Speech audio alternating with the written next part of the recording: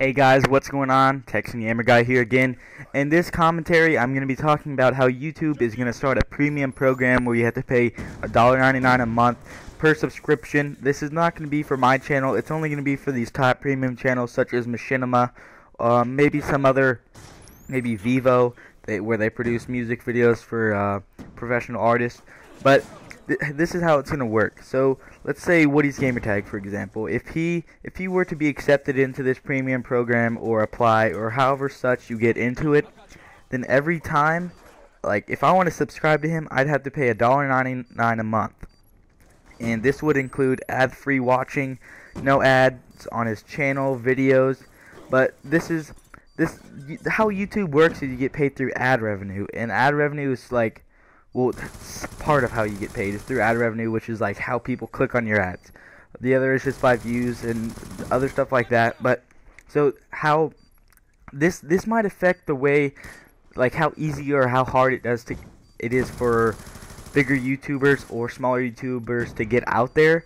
Just because if you're paying $1.99 a month to subscribe to someone, you're probably gonna have to watch them very frequently, and they're gonna have to be posting 2 or 3 videos a day. Because I know I'm not going to be subscribed to someone $1.99 a month.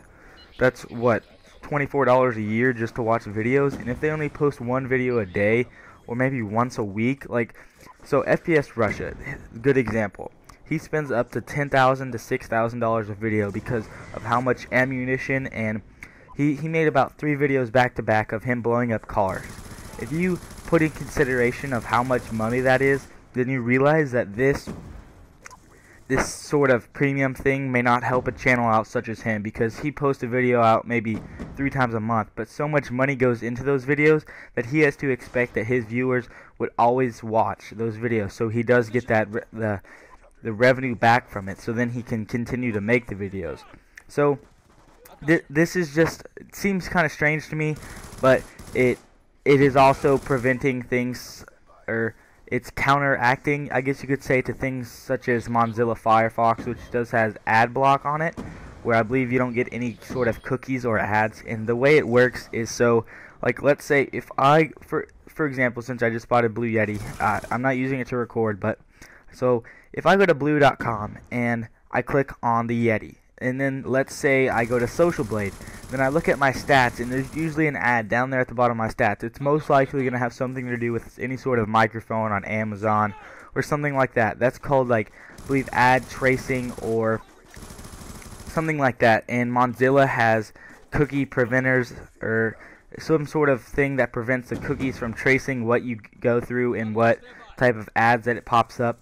But I did get this from Woody's Gamertag, where he was saying that there was some sort of commercial for Staples, or some weird commercial where it came in like different series, like there's an episode 1 to the ad and an episode 2, and if all the cookies are disabled, then it doesn't remember that you watched episode 1, and then you go, and the next time it comes up it's episode 2. No, they would come up in random orders, like it'd be like 4, 1, 5, 2, 3, 7, like weird orders like that, so you really wouldn't know what was going on. And this also kind of plays into the privacy issues. So if a cookie or an ad can trace what you've been looking at, then that's somewhat it's violating your privacy and seeing what you've been doing on your computer, and basically tracks what you do through your Wi-Fi. And this bothers people, but it's really never bothered me, because sometimes those ads that you do see, they actually do grab your attention because it traces what you do.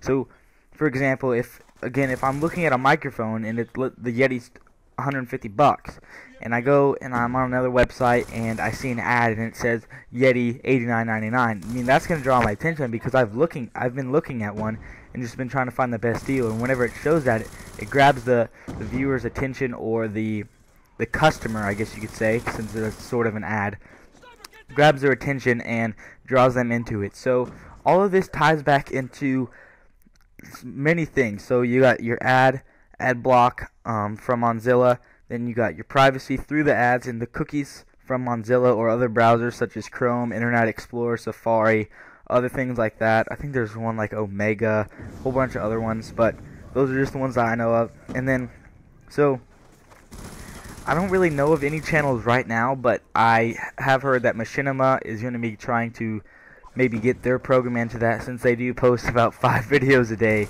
So this would be a good thing for channels like that, and this might also attract professionals to YouTube, like maybe such as TV shows. So like, let's say if Walking Dead came to YouTube, people would have to pay $1.99 a month to watch them, and they post a new video every Wednesday.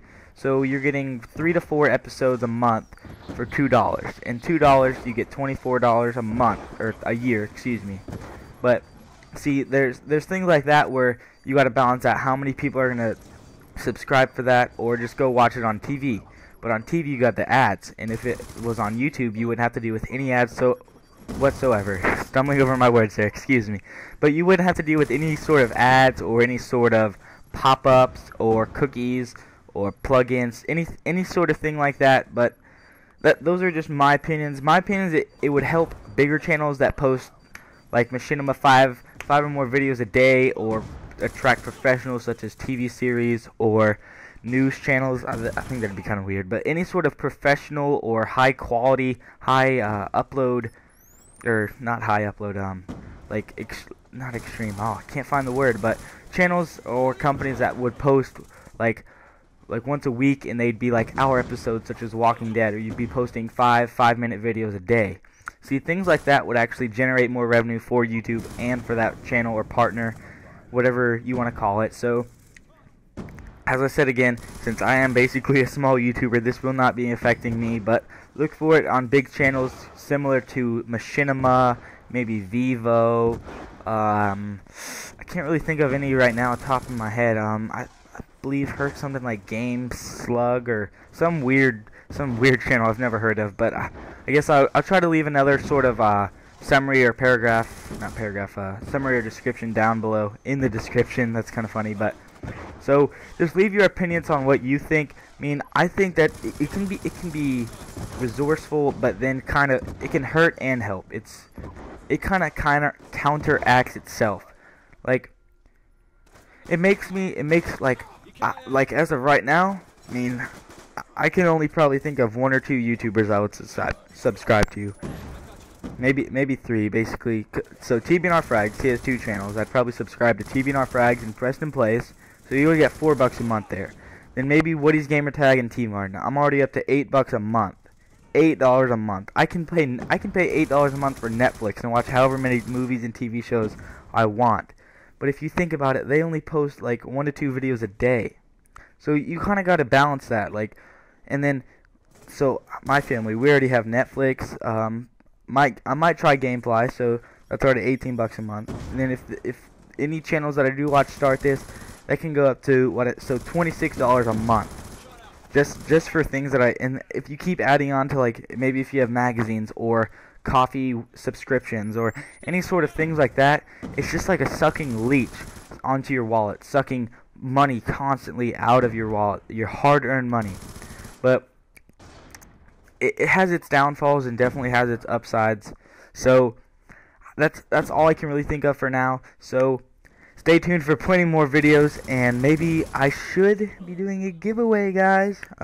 Should be a video 1 or 2 after this talking about it. So stay tuned, and then I should be posting another video here soon if I do find any channels, or maybe an update to talk about this. Talk about channels that are going to be affected, how they're going to be affected, when this effect will happen. I've heard that it will be in this week of, so today's May 9th, so in the week of the 6th to the 10th, or maybe next week, the week after. It should be happening fairly fast. Like they're trying to get this done so they can start making revenue, because YouTube has been losing lots of money. So if you don't know this, that on mobile views, like anybody that gets paid, like a partner such as me, we don't get paid for mobile views. Even though there are ads on mobile views, you can't trace who watches them. So it's kind of so basically what they've done is, like, I can go watch my video on my phone 1,000 times and click on all the ads, and then I'll get paid. But they've still put the ads on there, but it doesn't pay the partners, it pays YouTube. So the ads on mobile devices don't help the people you're watching. It helps the YouTube, the actual company. So if you didn't know that, there's that. So I would definitely consider getting on a laptop or a computer and watching videos to help out those guys that you watch, such as I. Yes, I know I'm a beast. Thank you for watching. Comment, rate, and subscribe. Peace!